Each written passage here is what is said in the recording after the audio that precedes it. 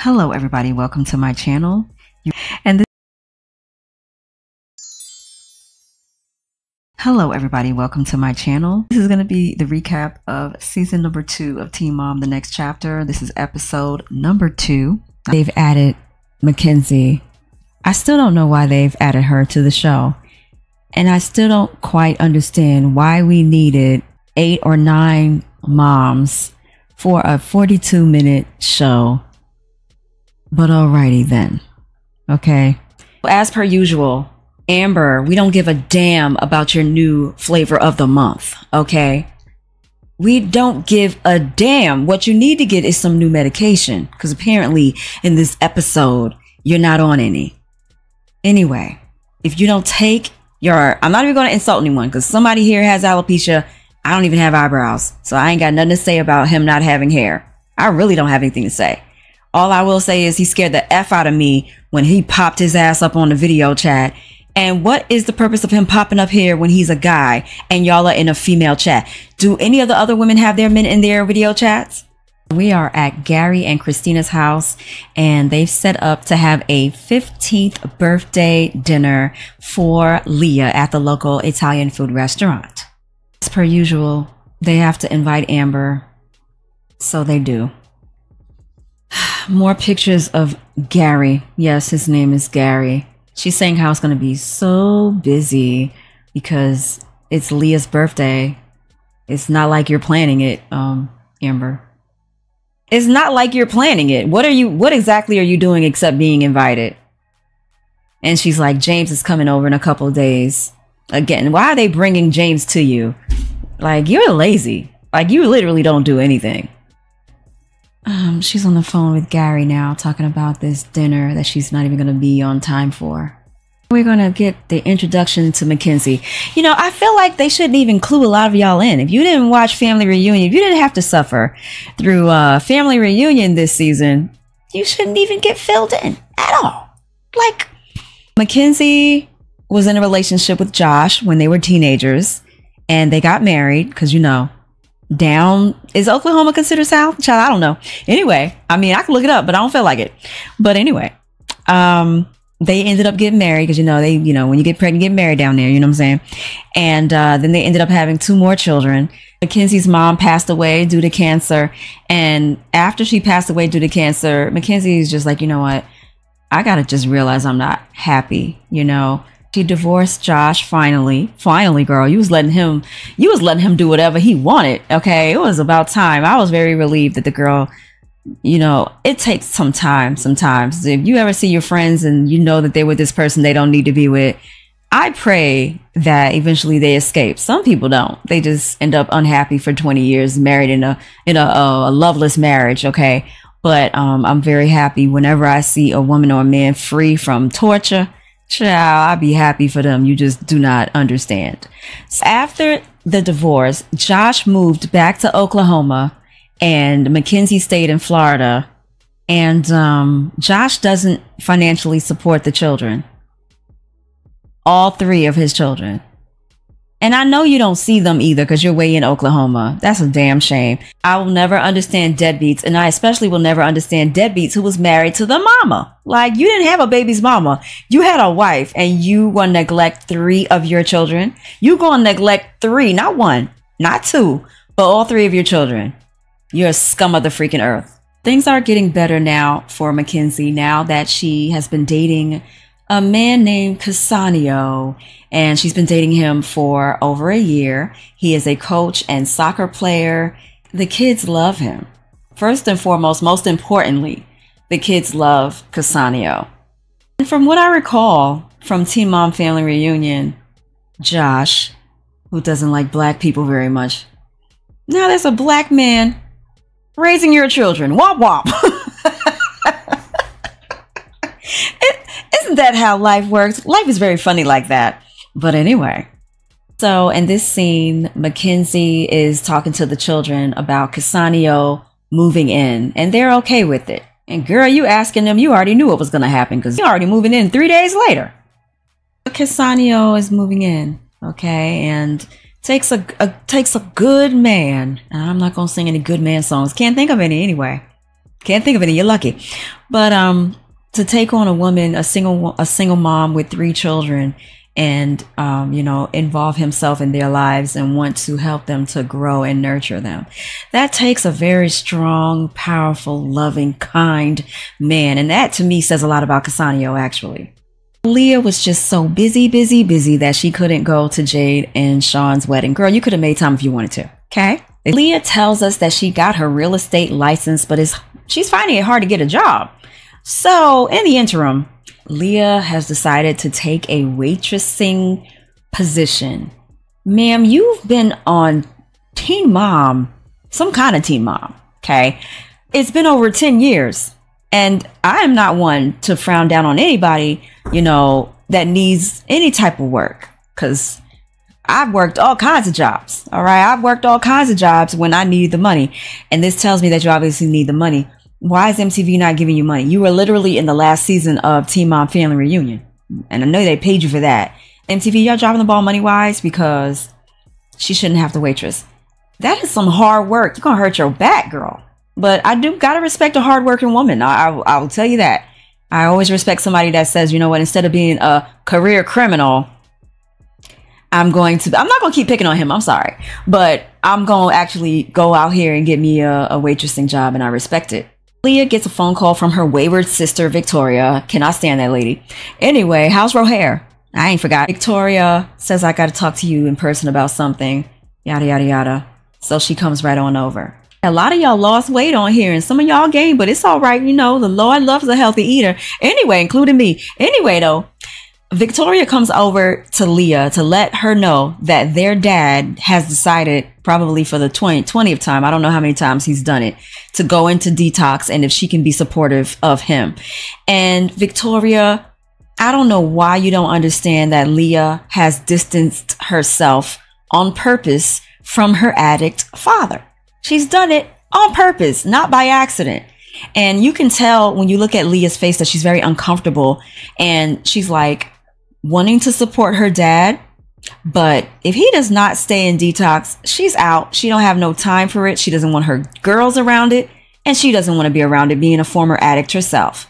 Now Cheyenne is here with Zach. He over here researching careers he can't get. I'm sorry.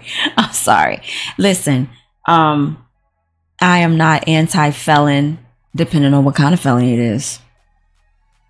Because some of these felonies that y'all be collecting, first of all, a felony is a very serious charge, okay? I'm not going to say where I work, but a felony is a very serious charge. This ain't no no little bit, no itty bitty, look, I punched somebody in the face, that's a bit much, but that's a misdemeanor when you hit somebody. But you committed a felony, bro. You committed a huge amount of money you stealing, or you stole somebody's identity, or you killed somebody. You actually, you know what, them, because YouTube, they be playing too much with you. You know, you really got to be careful what words you use on this damn channel. He over here talking about he researching to be a firefighter. I don't know how many of you know this, but to be a firefighter, you, number one, you have to have a clean criminal record, which this man does not have. Before anybody gets in my comments and they're like, you're always putting him down because he has a criminal record. No, I am being realistic as to what he can get, and he can't be no firefighter. Okay, boo-boo? Okay, boo-boo?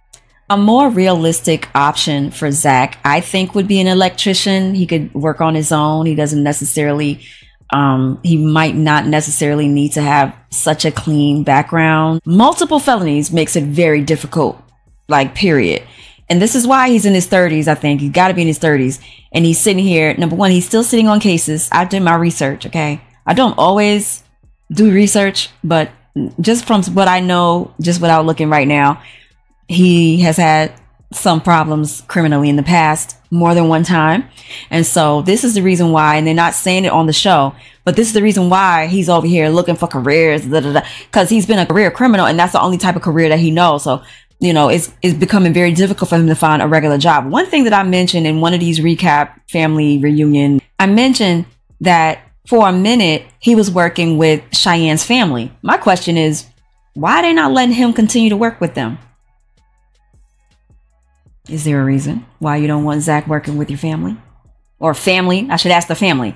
Is there a reason why you don't want Zach working with y'all? Because why he over here having to struggle looking for a career when y'all have a business that he could be a part of? I'm just curious. I'm just saying. So although in the last episode, Cheyenne was dead set against having another baby because she didn't want to mess up her builder body, now she says she's willing to go to a fertility doctor. This is how I know reality TV is not real. Caitlin hasn't spoken to her mother for about 6 months after the Carly visit because when her mom came, she was drunk. That's on Caitlin's list of boundaries. You know, she told her mom, look, gotta be sober. Don't come over there being drunk and all that stuff and drinking. And she did. And so Caitlin stopped reaching out and she decided to separate herself from her mom. But her mom hasn't even reached out one time to try to like mend the situation. And she's flabbergasted. Kate says the biggest struggle with this situation is the not having any help with their kids thing. And I was going to say, don't y'all have MTV money? But the money's not what it used to be when y'all was in Teen Mom OG. The money ain't there yet. It ain't there like it used to be. I can tell. So, yeah. Mackenzie's daughter, Jaxie, had a bike wreck. It busted her tooth and it broke her arm. Casanio was there being sweet and supportive. What a good man that is. Jaxie has surgery on her arm the next day. So Mackenzie has decided to fly her dad out to meet with them. She says that her dad absolutely loves Casanio and is glad that there is a good man there to take care of his daughter. Now it's detox day for Leah and Victoria's dad, and Victoria is taking their dad, Gary, another Gary, to detox. Leah does meet up with her father at the detox to have a couple of words with him before he goes inside. Now Zach and Cheyenne are at the fertility doctor to find out their options for saving embryos, saving eggs. And I understand that we don't know everything, okay? I don't know everything. Hell, I don't know how to grow my eyebrows back. But I'm sorry I keep talking about my eyebrows, but I'm very self-conscious. Okay, I need to grow them in, either grow them in or paint them on or something. Anyway, Cheyenne, you've had 2 children. And you're not aware what an embryo is? Because I kind of learned this in like when I was like 9, 10-ish. My mom, she was not playing with the education. Okay. She taught me, and I learned that in school as well. I think in the 9th grade, we had like family planning or some class. I forgot. But you didn't know that babies form as embryos before they become fetuses? You didn't have the book. You didn't have that book that we all had, okay? What's the book that we all had? What to expect when expecting, did you? Did you? Anyway, I read that book front cover and to back to cover to the front. So Gary and Christina are talking, and Gary says that he hopes Amber and Leah get along tomorrow. And Christina says that, Leah has gotten very opinionated. Well, that's what happens when you get older. You start opening your mouth, start talking. Okay. And Gary then says that sometimes Amber says things to Leah that annoys her. Gary says that he wants nothing more than to have a healthy relationship for the 2 of them so that, whatever.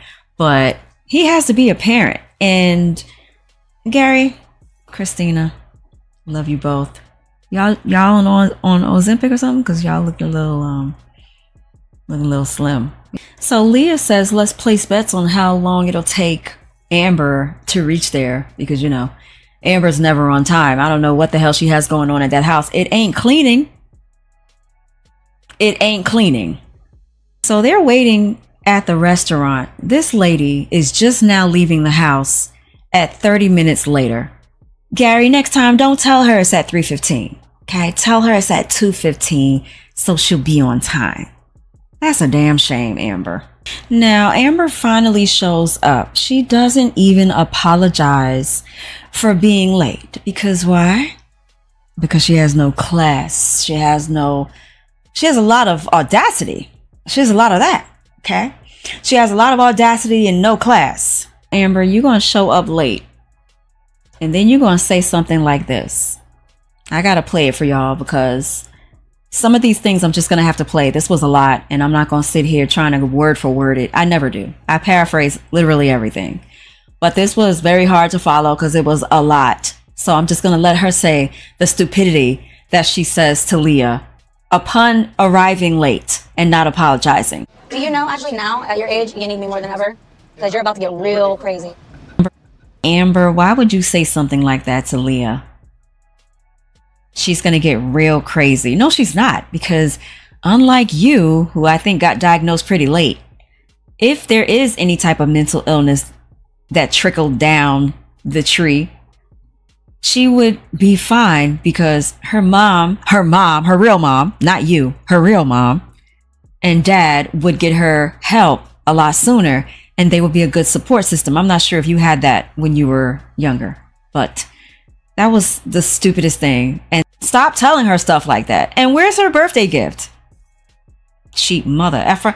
You came 45 minutes late, and it wasn't because you were picking up a gift. I swear to God, I'm praying to God that before this season is over, this lady's fired, because I'm sick of talking about her, and I'm sick of seeing her on Teen Mom when she's not a good mother. Christina's like, bitch, I'll go there and smack you. Like, Christina, you're being too calm for me. Gary's just like, why can't we strangle her again? Like, why are we not allowed to strangle Amber again? As usual, Amber takes it upon herself to make this whole situation about her. Amber's like, oh, by the way, guys, I have a boyfriend. I had to rewind a couple times to hear what she said. Leah did not say be scared. She said, I'm scared, when Amber said, I have a new boyfriend. So that sets Amber off, and she's like, what is your problem, whatever? And Leah's like, I'm just drinking my lemonade over here. And Amber says, this is why I'm so sarcastic with you, because you just say things to say it. Amber, how old are you? Are you a grown-up, or are you a freaking child? I can tell you what I think you are.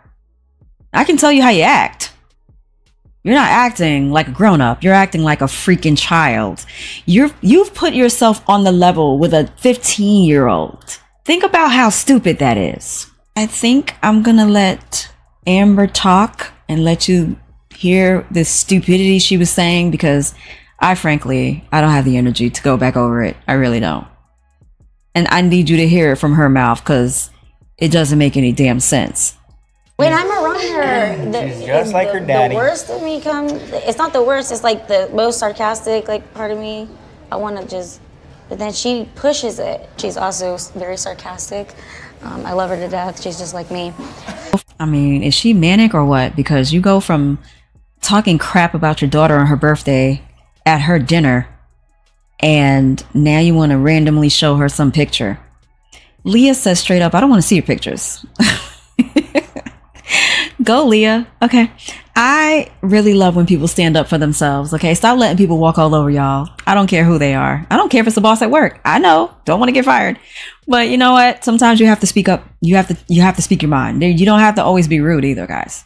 Okay. You can speak your mind without being rude. So she's showing a picture of I have no idea what. And Leah says, do you plan on having a third kid? And Amber says, I do. And Leah pats her on the back and says, well, if it makes you happy. Now, people on Twitter were saying that Leah was not being sarcastic. Yes, she was. She was completely being sarcastic. If you know anything about Amber, you know that she has babies that she can't take care of, and they end up getting taken away from her. So if she has another baby, obviously she's only doing it to make herself happy, not because she needs another baby. Do you get me? Are you with me? Are you with me? Are you with me? She was being sarcastic, but guess what? I'm here for it. Now, I usually don't condone disrespect towards parents, but Amber's really not her parent. Amber has placed herself on her level. So you get what you give, okay? And as far as I'm concerned, I'll allow it. That comment pissed Amber all the way the hell off, and she proceeds to curse at Leah at the table. What are you talking about? Is he cute? That's rude. I didn't say nothing about him. That's the point. Like you said that, like you said rude though. That's her being a dick. That was a bad word. See, you make me want to cuss. We're gonna have self-control. I do, obviously. You call your daughter a dick on her birthday? Amber, you're a... Listen. How dare you, Amber? I'm not gonna get my blood pressure up, okay? Because I'm older and it ain't hard. But I hope they never invite you to another mother freaking dinner ever. Like, but unfortunately, Gary and Christina be trying to foster that relationship with you and Leah. But if she's toxic, let her go. Let her cry. Let the tears fall down like rain. Sorry, I had a Hootie and a Blowfish moment. But let her go. Like, let her go live her life with her bald-headed alien man. I mean, let her go live her life with him. Disgusting. So Gary looks over at Christina and is like, babe, what time is it? And Amber has the nerve to interject rudely before he even got an answer and was like, why are you asking for the time? Amber, why is it any of your damn business what he's asking his wife for? Number one. Okay. Gary's like, Leah has homework to do. It's getting late. It's about 6 o'clock. And Amber's like, will you act like it's 9 o'clock at night or something? Amber, just shut your face. Please shut your face already. It's a family reunion. Kidding. But it is kind of a family reunion. Leah is with her dad, giving him a hug, and he apologizes for what he did. And she just basically gives him a word to the wise. This is not going to be easy. Detox is going to be one hell of a situation you're about to go through. And then he walks to the door. She sees him off, and that's about it. Kate has a heart-to-heart talk to Nova about why April is no longer really in their life. And Nova gets very upset, starts crying, saying that she misses her, wondering if Grandma April, who is Kate's mom, misses them. And, you know, then Kate is like, you know, if people don't want to change, they don't deserve to be in our lives. And I get where you're coming from that, but Nova hearing that probably didn't feel very good. So Jaxie, Mackenzie's daughter, has had the surgery on her arm. She's going to be in a cast for 3 months and she's going to need a lot of extra help.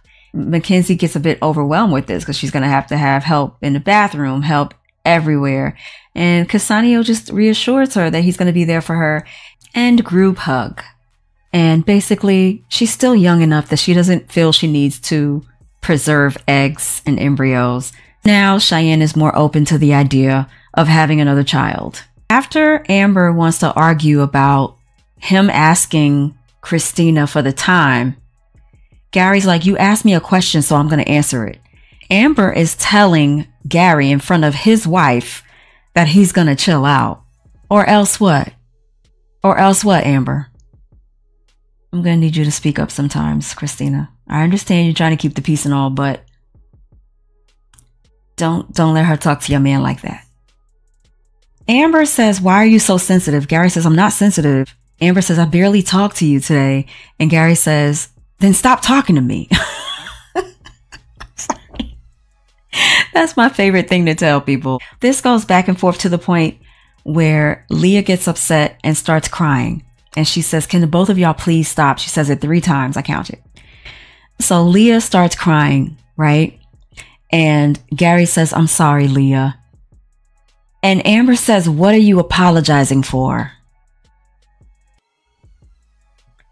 She says, can you both please stop? And then she asks Christina if they can go to the bathroom. Once Christina takes the girls to the bathroom, you can hear Leah saying she doesn't even want her birthday gifts. Soon as they leave, Amber is shooting more accusations at Gary, saying that he's the one that ruined the birthday dinner and she is innocent and apparently has done absolutely nothing at this dinner. I swear to God, y'all better not invite her nowhere else. So everybody just leaves and they leave Amber sitting there by her damn self.